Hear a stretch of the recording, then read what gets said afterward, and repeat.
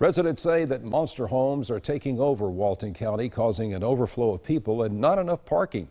But help may be on the way for the decades-long issue. Tonight, News 13's Alexia Chiropoulos tells us why commissioners think they found the best solution for the problem.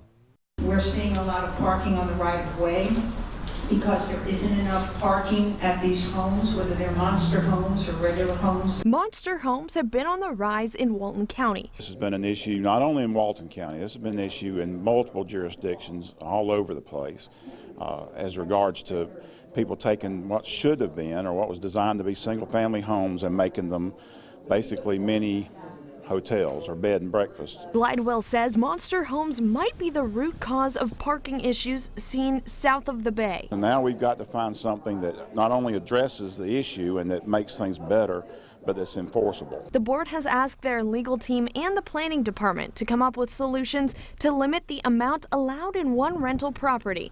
But right now, with the overflow of visitors, blocking the bike path, they're tearing up the bike path.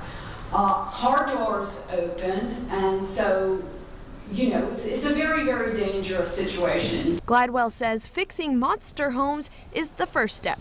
Next would be enforcing parking. We're going to hire 2 people to start with. Once we see the need, we'll hire more if we have to, but 2 people to specifically address parking and to go out there and enforce the law. Glidewell is hoping there will be a rough outline on how to solve both of these problems, monster houses and parking, by the beginning of October.